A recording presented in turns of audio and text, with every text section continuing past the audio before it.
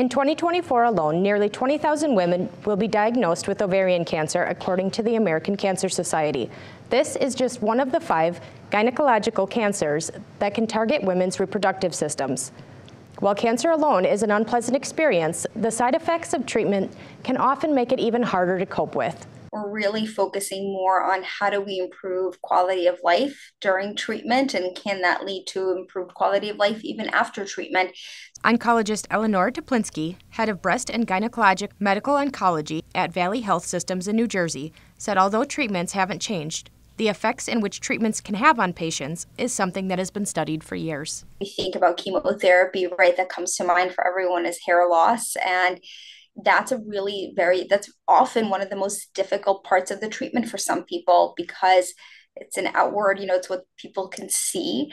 But thanks to advanced research, the option of Paxman scalp cooling during chemotherapy treatment has helped to alleviate some of that worry. Some studies have shown too that even if the actual scalp cooling maybe is not as effective as we would like it to in the short run, it actually helps hair regrow faster after the treatment ended. Another common side effect, especially in drugs used for ovarian cancer, is neuropathy, which is pain, numbness, or tingling in the fingers and toes that oftentimes is debilitating. And in this study, which is called the ice compress trial, they're actually testing a cryocompression device. The current study is called the ice compression trial, where they are applying cryo and compression therapy to the extremities to reduce the risk of neuropathy. If you or someone you know is battling cancer, Dr. Toplinski urges people to talk with their oncologists about the benefits of Paxman's advanced technologies. Reporting from Rylander, Shauna Johnson, Newswatch 12.